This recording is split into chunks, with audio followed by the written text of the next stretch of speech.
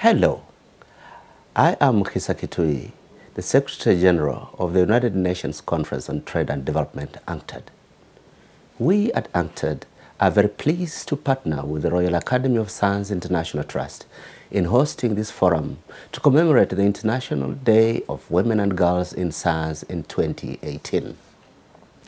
UNCTAD is the home of the United Nations Commission for Science and Technology for Development, the torchbearer for technology and innovation in the United Nations family, charged with bridging the wide technological divides that threaten inclusive prosperity across societies and economies.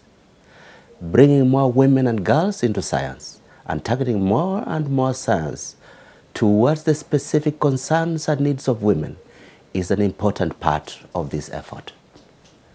Women scientists are indispensable contributors to finding solutions towards peace and development, but they are a minority of researchers in the world, particularly at higher levels of decision-making.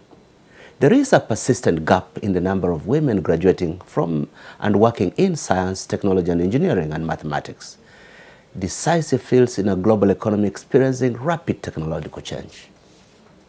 To close this gap, we need to introduce girls early to female science role models and use mentoring programs to bring and keep more young women in scientific fields.